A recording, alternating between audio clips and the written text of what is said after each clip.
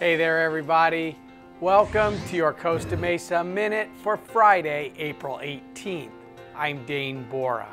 I want to wish a hearty Costa Mesa Minute congratulations to the 4 finalists in the first annual Costa Mesa's Favorite Teacher Awards, sponsored by the Costa Mesa Library Foundation. Yesterday morning, the finalists received the good news during surprise visits to their classrooms. 3 finalists are from T. Winkle Middle School: Misty Smith, Denise McKenzie, and Rebecca Milam.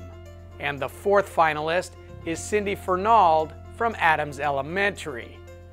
The winner will be announced at the Favorite Teacher Awards Dinner and Gala on Saturday, May 17th at the Wyndham Hotel.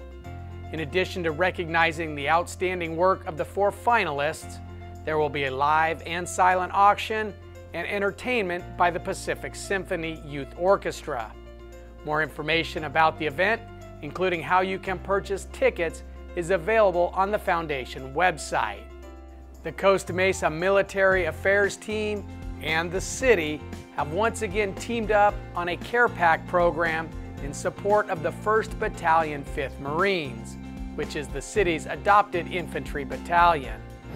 A collection point has been set up in the lobby of City Hall where you can drop off items such as toothbrushes, chewing gum, disposable razors, candy, disposable wipes, sunflower seeds, snacks, and energy drinks.